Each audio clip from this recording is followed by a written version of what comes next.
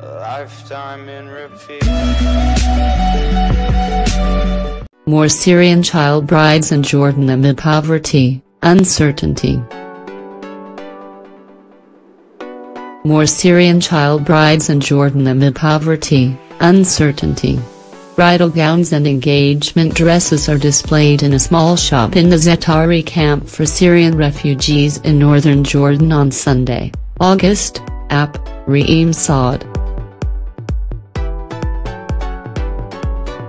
Mfrik, Jordan, married at 15 and divorced at 16, a Syrian teen says she regrets having said yes to a handsome suitor, a stranger who turned into an abusive husband.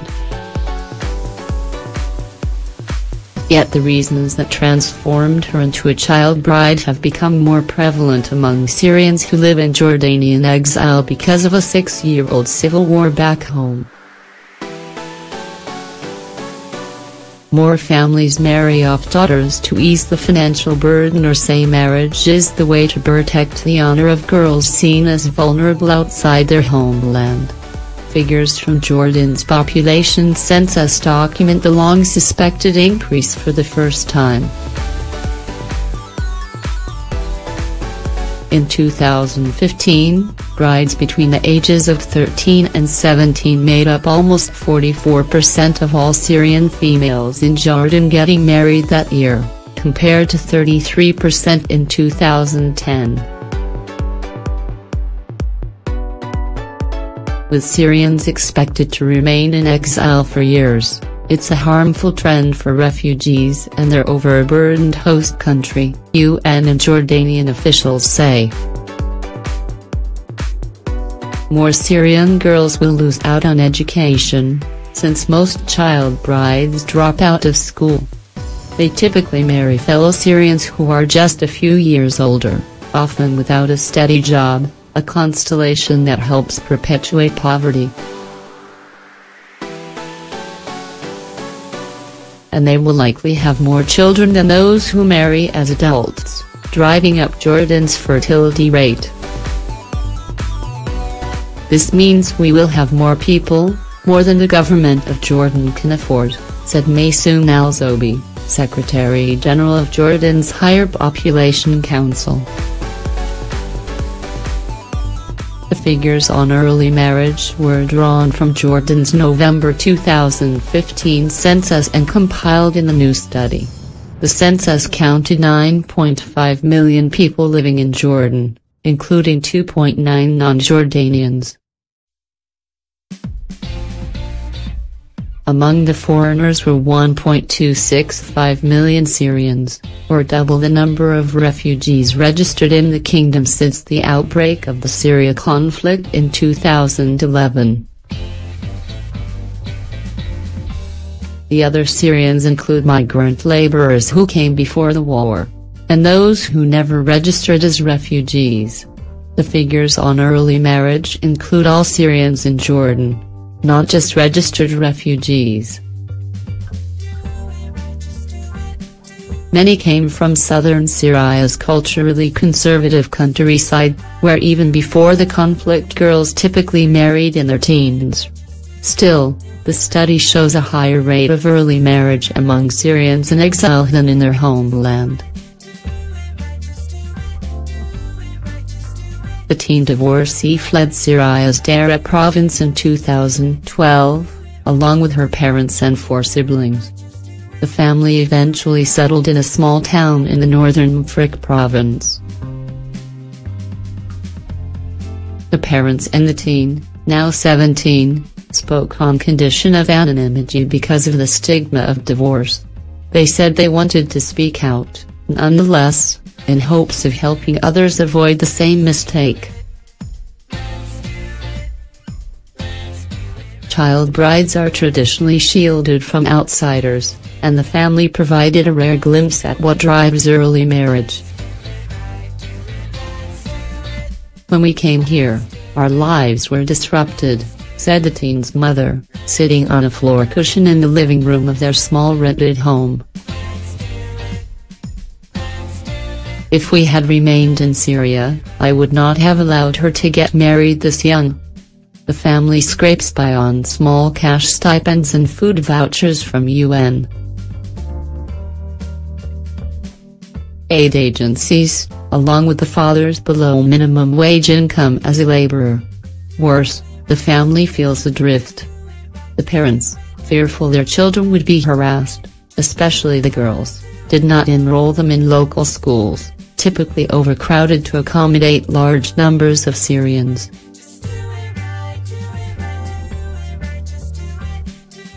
In such a setting, girls sitting at home without a seeming purpose, the push to have them get married becomes stronger. An older sister of the teen also married as a minor. The mother said she often feels regret about her daughter having been robbed of her childhood. The younger girl spent most of her time at home, brooding. She had no girlfriends since she didn't go to school and was only allowed to leave the house with her mother, in line with traditions. In any case, there was nothing to do in the small desert town. 2 years ago, a young Syrian man asked for the teen's hand, after introductions had been made by a go-between. The intermediary talked up the stranger, saying he had job prospects and could afford his own apartment. The teen, 15 at the time, accepted.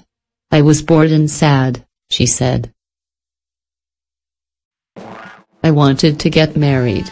The parents said the young man seemed immature, but that their daughter insisted. The wedding took place a month later, and the bride wore a white dress.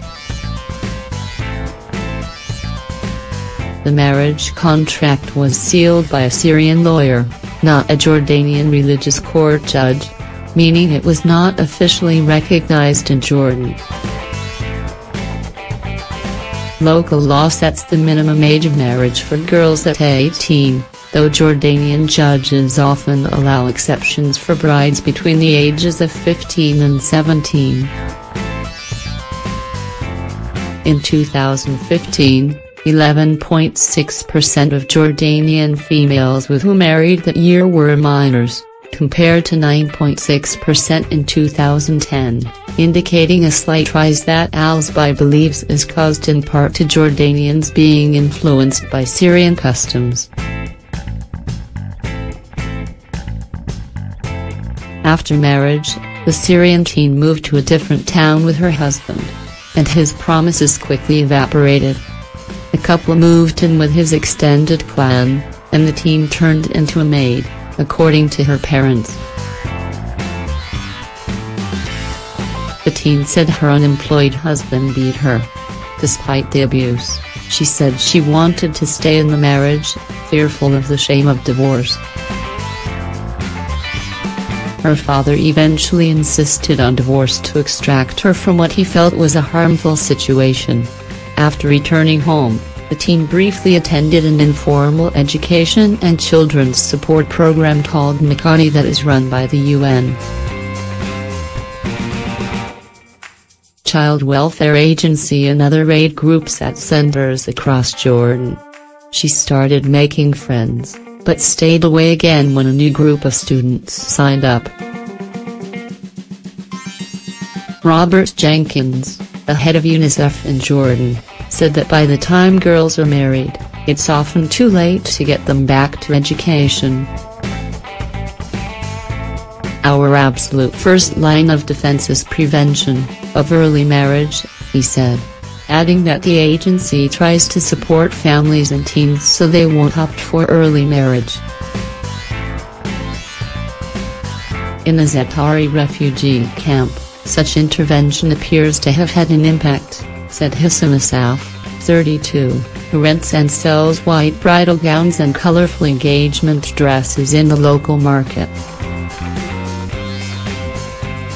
Asaf said the typical age of his customers in Za'atari is 16 or 17, compared to 14 or 15 in his hometown in rural Syria, crediting counseling programs by aid groups with the change. The young divorcee, meanwhile, hasn't ruled out marriage in the future. She said it's unlikely she'll ever go back to school because she has already missed 5 years of learning. Still, she thinks about what could have been. If I had continued my education, it would have been better, she said. The trauma of her brief marriage has made me weaker, she said. A lifetime in repeat.